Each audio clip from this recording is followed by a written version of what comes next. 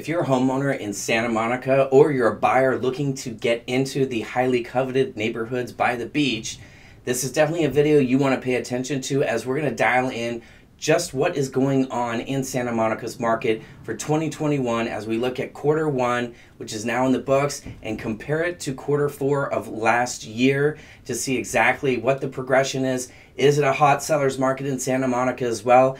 And will it continue to be a hot seller's market through 2021? Keep it dialed in. We're about to find out right now.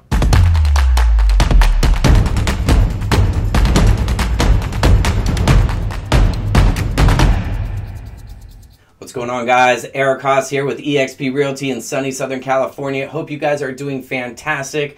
I'm here on the west side of Los Angeles bringing tips, tricks, and strategies to you to keep you successful as a buyer, seller, or investor. So if you're joining me for the first time, super stoked to have you here with me today. If you've been joining me for a while, thank you so much for the continued support. It's been a busy week. I don't know about you guys out there, but I've been slammed. I had 2 deals close this past week, one on the west side in Mar Vista and one in the San Fernando Valley in Granada Hills. I've got a new listing coming as well in the San Fernando Valley in Reseda for $599. So if you're looking, drop a comment below. I'm happy to let you know. But if you haven't joined me before, this is all about tips, tricks, and strategies to keep you updated as a buyer, seller, or investor, to keep you successful in this market or any market for that matter. We're covering the west side markets. We're jumping into Santa Monica. We've covered Mar Vista and Venice already, so have a look at those if you're checking out those neighborhoods as well in addition to Santa Monica. But we're about to dial in right now what Santa Monica is looking like for quarter one and moving into the future, into the summer hot months,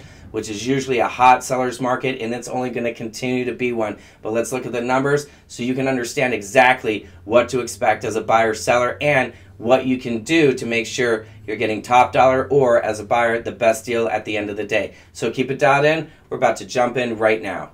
So unlike our Venice market update that we had for quarter one 2021 just last week Friday, Santa Monica's real estate market is one that is finding homeowners that are selling, not only being smart, but also reaping the benefits and capitalizing most intensely on the seller's market that we're experiencing right now. And it looks, my friends, as if, based on the numbers we're about to get into, as though we're going to experience this hot seller's market throughout the summer as well. Now, let me take you through a little journey of what's going on. Quarter four for actives and quarter one for actives is pretty much the same, 60 in quarter four. We have 63 homes currently available in Santa Monica for quarter one and currently as of this date as well. Now, here's the interesting thing. Pendings for quarter four have jumped 73% from 26 homes under contract for quarter four 2020 to 45 homes now under contract for quarter one in 2021. Again, a 73% increase. Now,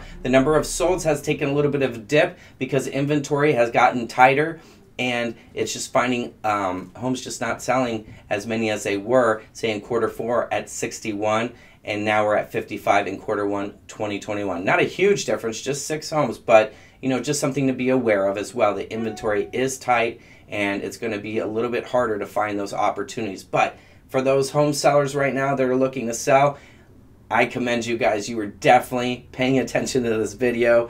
Maybe it's getting out to you just by me telepathically putting it out there to you guys. But Santa Monica is definitely on point for being one of the smartest neighborhoods with pricing their homes correctly. Let's jump right on into it. Median list price was $5 million in quarter four 2020. Now, rather than keep it at that level, or like how Venice kept it at their level at $3.2 million, $4.3 million became the new median list price in quarter one 2021. That is a 14% decrease, and you're probably going like, uh-oh, values are going down. What's Eric talking about? He was saying that values are going up in Santa Monica, and it's going to continue throughout summer. Well, let's pay attention. Median pending price was $2.8 million in quarter four 2020. We're looking at a median pending price for quarter one 2021 at $3.2 million. That is a 14% increase, meaning that homes are selling in the future because they're under contract in the next 30 to 45 days.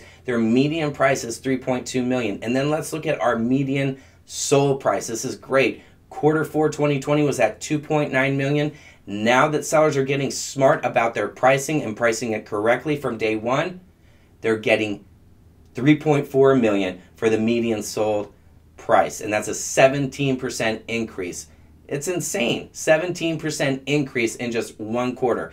And let me tell you, folks, we don't even need it to get into the price per square foot because it's pretty much the same scenario. Now, if we're looking at average days on market, we're not seeing too much of a change up. Again, homes have been priced smartly pretty much since the end of December. So we've got a 42 average days on market for quarter 4, a 48 average days on market for quarter 1. But here's the kicker too, original list price versus sold price. We were at a low 96% of homes getting 96% of the original list price when they're selling in quarter 4 2020. We've bumped it up 3%. We're now at 99% with homes getting 99% of the original list price. And that again goes hand in hand with making sure that your home is priced right from the start, day one. Now, here's another kicker.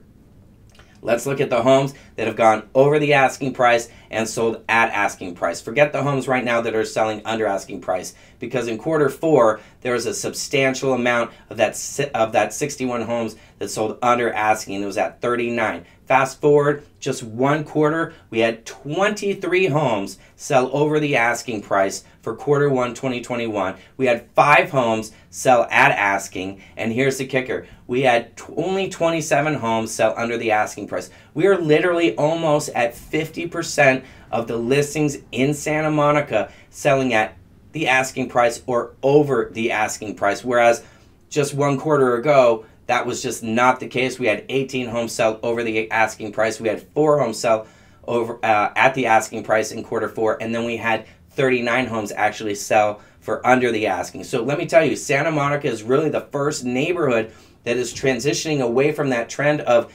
majority of the homes selling under the asking price to a majority of the homes selling at or over the asking price. And let me tell you, that's exactly the place you want to be as a home seller. You do not want to be one of those 39 or 27 homes in quarter 1 that was going under the asking price. Now, sold volume hasn't changed too much. It's just changed about $6 million worth. But let's look at the highest sold home for quarter 4, and let's check out the highest sold home for quarter 1. So highest sold home in quarter 1, it was 427 14th Street. This is north of Montana. This is a neighborhood that is the upper echelon of Santa Monica. We also have Ocean Park, Sunset Park. We also have right on the beach as well. But north of Montana is known for being a very high-stakes neighborhood, beautiful homes, 7,500 square foot lots on average, and getting in there usually just costs about $3 million. So this is a 2020 built home, 5 bedrooms, 8 bathrooms, 6,400 plus square feet. Again, on a 7,500 square foot lot.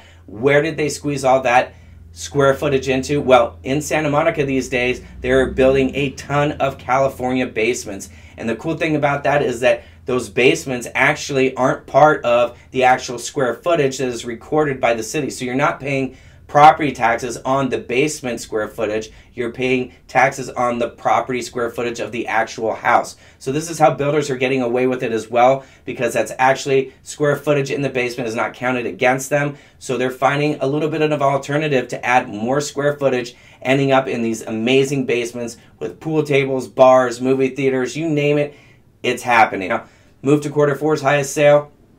We had 628 20th Street, again, north of Montana, as I just dropped the spiel on that neighborhood being of the higher echelon price points for Santa Monica. This was a 2020 build as well, but we had 7 bedrooms, 9 bathrooms, 8,200 square feet of house. Again, made that happen with the California basement, as I just mentioned earlier, and the lot size was 8,500 square feet, because right now, parameters and mansionization are not allowing for such homes to be built. But if you go with a basement, you definitely can take advantage of that and definitely add more square footage. Now, the hot price range right now in Santa Monica is between $2 million and $3 million. That is the price point where I'm seeing most of the homes going over the asking price as well. So, just wanted to drop some great information for you guys, keep you up to speed, and kind of give you an idea of where this market is going for Santa Monica come into these summer months. Now, my buyers out there, if you are looking to get into something, there are still opportunities, because there's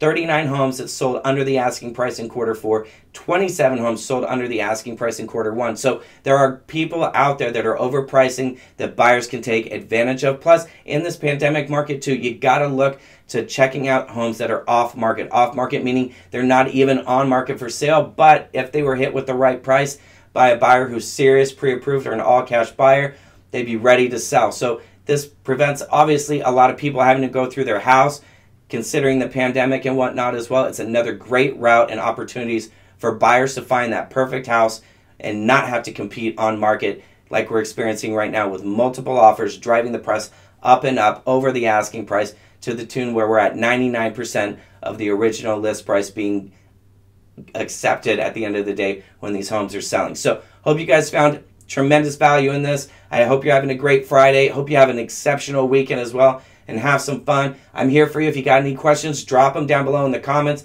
If you haven't already, please greatly appreciate your support. Subscribe, like, comment, hit the little bell, because I'm doing this every Friday to keep you dialed in as a buyer, seller, investor to have success in this market or any market that we're experiencing. Take care, stay safe, and I'll see you on the next one.